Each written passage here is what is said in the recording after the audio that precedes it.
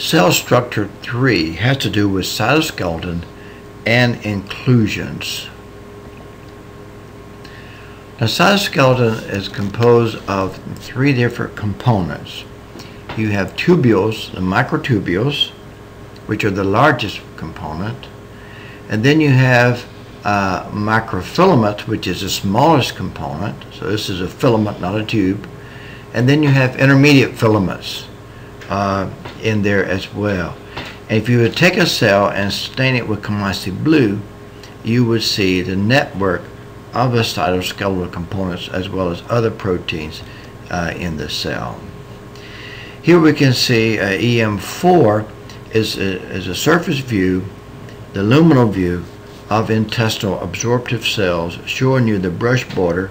The clear space below the brush border is the terminal web of these cells. So here we can see it again. If you look at the higher mag of that, you can see the glycocalyx coat, which is on the outside of the microvilli projecting off. But also, if you look good enough, you can see little filaments in there. Those are microfilaments, the smallest component of a cytoskeletal component, which pushes the individual microvilli out, individual microvilli out to project out on the surface of the cell. We can see those again. You can see the actin filaments. You can see little lines in there. These are the actin filaments itself, which is a microfilament, and they project down into this region, which is a terminal web.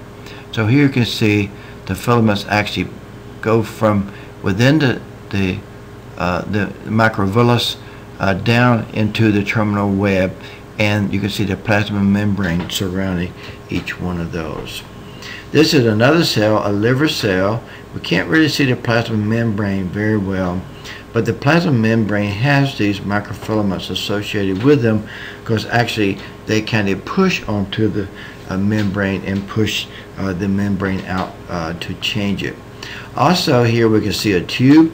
The biggest component is a microtubule, and we can see some intermediate filaments too projecting through here. There's some more intermediate filaments right down in there, and there, and another microtubule. There's mitochondria right there. This is a Sertoli cell, a nerve cell between 2 germ cells in the testis, and here we can see a microtubule, very long microtubule. Here's a microtubule. You can see it right in through there. Very, very long microtubules to be able to see in there, and we can see it a little higher mag right there.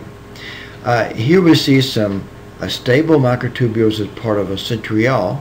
You remember the centriole is the 9 triplets, 1, 2, 3 microtubules, and radiating from there would be labile microtubules, or cytoplasmic microtubules, as you would say.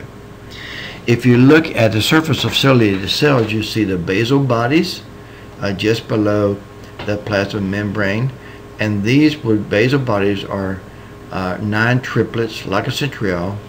But then as you start to form the axoneme coming out of the cilium, here you have 9 plus 2 central pair, 9 doublets and a central pair. Here we can see a perpendicular view of that. There's the cell surface, and you can see that the basal bodies project down below the plasma membrane, and that's where you have the 9 triplets. And then you have the cilium itself. You actually have an axoneme inside there versus a basal body below the cell surface. Again, we can see microtubules, microfilaments. This is a nucleus in through there, and intermediate filaments. You can also see intermediate filaments in nerve. This is a Schwann cell, myelinated axon, and you can see a series of little tubes in there. There's microtubules, lots of microtubules, but also intermediate there you can see little dots, which are the intermediate filaments. Intermediate filaments can really be seen in dendrites. So here you can see this is a cell body here. These are axon making connection with the dendrites of the cell. Here's a snap we can see right here going on. So the dendrites of a cell, which project out that axons came on and fringe on, have lots of intermediate filaments that we can see. Now, in terms of cytoplasmic major classes of cytoplasmic constructors, of course, we've got membranous organelles, and the non-membranous organelle is the cytoskeletal components that we just talked about: microtubules, microfilaments, and intermediate filaments. There's also another component, and that's inclusions. Inclusions are expendable, and here we can see some inclusions in these surface mucous cells in the stomach, where you have little inclusions inside there. Now, mitochondria here are the protocell, and not inclusions. Those are membranous organelles, right? And we can see some mitochondria here, but these dark dots in through there, little granules, are the mucus associated with the surface of the stomach. We can see those again, and these help protect the stomach from being digested. If you look at a electron micrograph, you can see another inclusion, which is glycogen. Glycogen form little rosettes in through there, and they're larger than the ribosomes you see on the rough endoplasmic reticulum. And so these are inclusions. Autophagic vacuole will ultimately make an inclusion, which would be a lipofuscin granules. Lipid is another inclusion that we might see.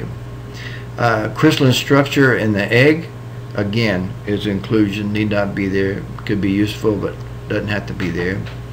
Also, other lipid in steroid secreting cell. This is lipid here, is inclusion, inclusion, inclusion that we see there. This is actually calcium deposits in mitochondria, but we can see the lipid here, here, here, here, here. Sometimes lipid is black, and sometimes it is white, as you can see there, depending upon the makeup of the lipid itself. Remember the pancreatic astrocytes cells, where you have the zymogen granules on the apex. If you look at that with salutin in blue, you can see the zymogen granules, and indeed they are inclusions usually in the apex of the cell to be discharged. We can see that again.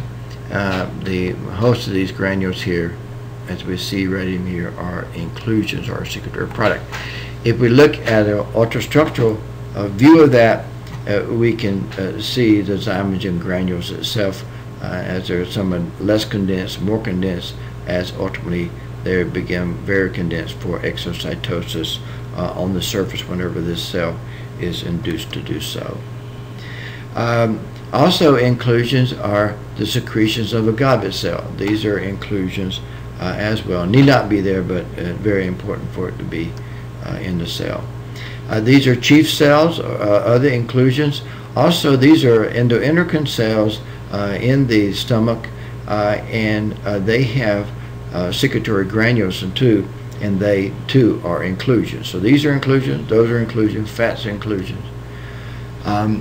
Here we can see the autophagic vacuole, where you're digesting its content, and that can be inclusion ultimately. Lipofuscin granules need not be there, but at the end product of degradation, you can see some dark and light areas. That's a secondary lysosome. Further digestion become a lipofuscin granule, and that is an inclusion. Others would be lipid that you might have in the steroid secreted cells. In the lungs, here we see the lungs coming down with a series of branching and branching and branching. Finally, you've got little spaces, air spaces, air sacs, and that's what we see here, little air sacs.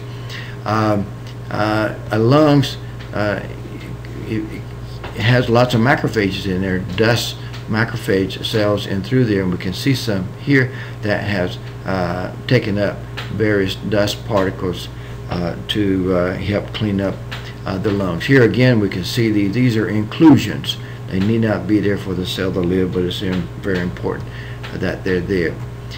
This is an ultrastructural view of macrophage, showing you various stages of secondary lysosomes as inclusions inside the cell. Inclusions here in the Sertoli cell is a dark lipid there and there. This is not lipid here. This is actually part of a germ cell that got pulled out in through there. But lipofuscin granules here and here, as well as the lipid granules.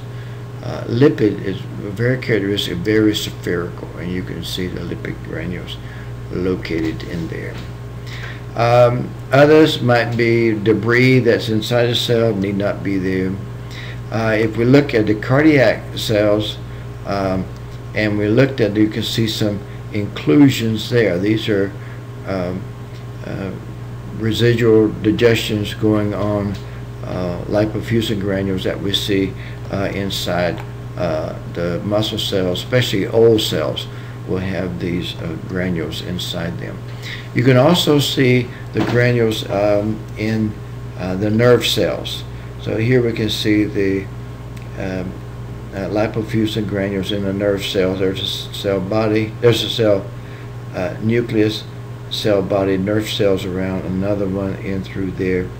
And if you look at this one right here, you can see a little bit of gold in this tint in through there.